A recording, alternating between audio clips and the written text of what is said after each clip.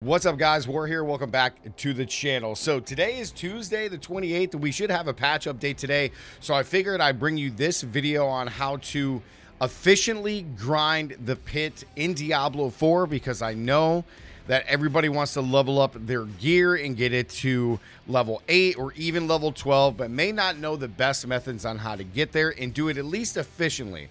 Today's video is going to be all about doing this efficiently. This is going to be similar to how we discussed greater rifts in Diablo 3 and how to efficiently farm these levels to maximize your return or your rewards, to that way you're able to level up your gear in the fastest way. This video for the pit is no way, shape, or form, however, about pushing. So this is not about clearing high levels. This is not about taking 10 minutes in a 15-minute run to clear a pit level. This is how to efficiently farm these to maximize your return. So let's get into it. As you guys all know, the pit is our brand new endgame system, and we're using the pit to farm up these three resources: the Abdusites, the Ingolus, and the Nithron. These three are the resources that you need to level up your gear. From ranks 1 to 4, you need the Abdusite. From 5 to 8, or yeah, 5 to 8, you need the Ingolus, and then from 8 to 12, you need the Nithron.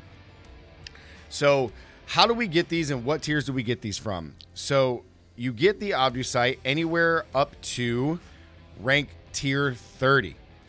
So doing ranks 1 to 30 will get you the Abdusite. Ranks 31 until, I believe it's 61. Yep. So ranks 31 to 60, you get the Ingolith, and then 61 plus, it doesn't matter if you're doing a tier 100, 200, 150, 120, you will get Nithron. Now, what is the most efficient way, and how do these actually tick up? Okay, so the way that you actually get a lot of these resources is kind of interesting. So I've decided to make a little spreadsheet and do some of the work for you guys just to kind of help in this scenario. So real quick, it is going to be 100 blues, so 100 Abdusite, to take one piece of gear from level 0 to 4 masterwork. That's roughly going to cost you 750 gold. Now, the gold is going to be adjusted slightly with the patch today. Next is 260 Ingoliths, or yellows, to go from 4 to 8. And then it's 550 Nithron to go from 8 to 12. Now, the gold cost is going to change significantly for Nithron. That's the last 4 levels of masterworking, which is why, you know, I put question marks here, because they're reducing like one of them by 10 million. So I don't have an exact number for you right now until we get the new patch, but it is significantly less, so just know that. So knowing these numbers, we can kind of try to figure out which tiers are going to be best to run, and which ones would be the most efficient for any single class that you're playing, right? So any single class. I've decided to make this little resource here and a strat for efficiently pit farming, so I really hope that this does help you guys out. So for blues, the best one, because it takes 100 blues or 100 Abdusites to level up one piece of gear. If you do tier 25, and all of these are going to be sub 3 minutes, which is why we talk about being efficient in the pit. If you can complete it in sub 3 minutes or even 4 minutes if you're a little bit slower, that is perfectly fine. If you're doing anything in sub 2 minutes, you're blasting. Congratulations, you are a god gamer. So for blues, tier 25, sub 3 minutes, you're going to get 34 Abdusites, okay? So you only need to do 3 runs at tier 25 to be able to level up one piece of gear. That is very, very quick, right? Doesn't cost you anything, right? For yellows, 260, tier 55 is the prime spot. The prime spot, sub 3 minutes, you get 44. It's going to take you 6 runs, and then you'll have over 260 to be able to level up one piece of gear. Next, for legendaries, excuse me, T80, I'll explain why I have it split here in a second. T80 is the optimal pit tier that you need to farm these.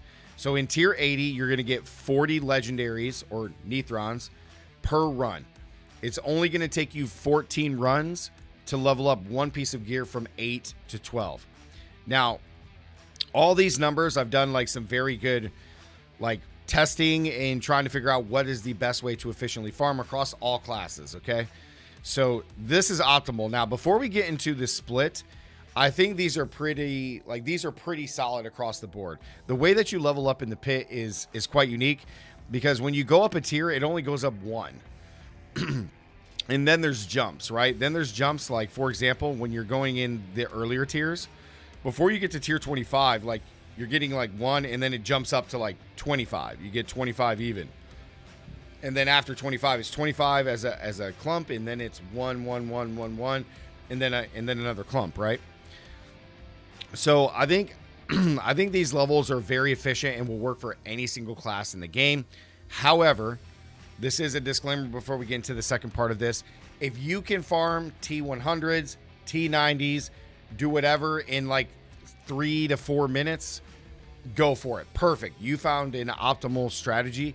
I think that these numbers are just best for all classes. Excuse me.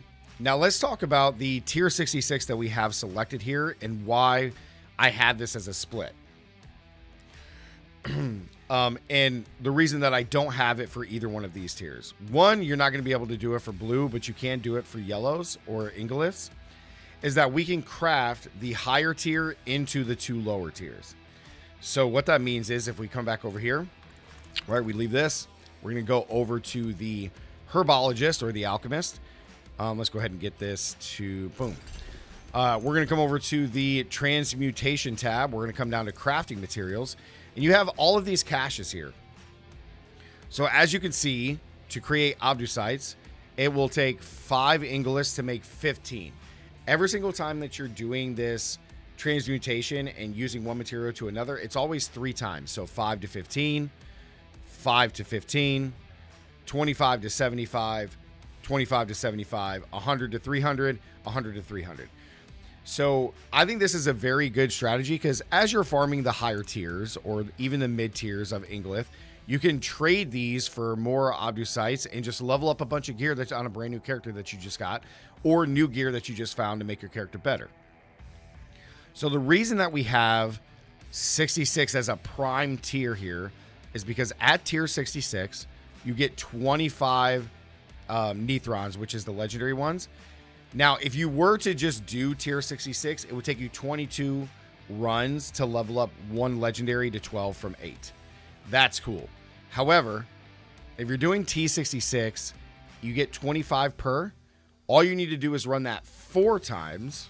You run it 4 times, and you can trade 100 Nethron for, excuse me, 300 Ingoliths. And remember, it only takes us 260 to level 1 piece of gear from 4 to 8.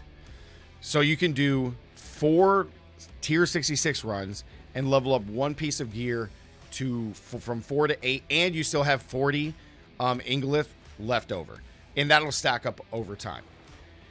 So that's why I have 66 as like the optimal one. Now, if you're able to farm higher tiers, definitely do that. It makes the numbers even better. But that's just so good. It's insane. Like how you just trade these away and then you're good to go. Same thing here. 100 Ingolith to get 300 Obdusite, which is 3 pieces of gear from level 0 to 4. So to get 100, if you were to still do tier 55, you'd only have to do 3 yellows or tier 55s to be able to make 3 blues. Like to do 3 gear pieces to level 4, which is still good because tier 55 is so optimal. It's insane. Now, again, if you want to really break down the numbers, if you did 3 tier 66s, that would give you 300 yellows, which in turn would make you, what, 9 blues? Because every 100 is 300, so that would give you, be able to level up 9 pieces of gear to level 4. So if you're just trading down, it's kind of insane how awesome that is with these caches. It's now the money is very cheap, which is good. This used to be insanely higher, but it's better now. But yeah, guys, I have been just like crunching the numbers, and I really wanted to kind of bring this to people because I get asked this a lot in my stream over here on YouTube, split stream to Twitch, on like how, like what should I be pushing? Because I get a lot of people talking about like, hey, I pushed to this tier and that's great because the pit should be used for pushing. But people are at a point now, I think, in the season where they're trying to level up a lot of pieces of gear.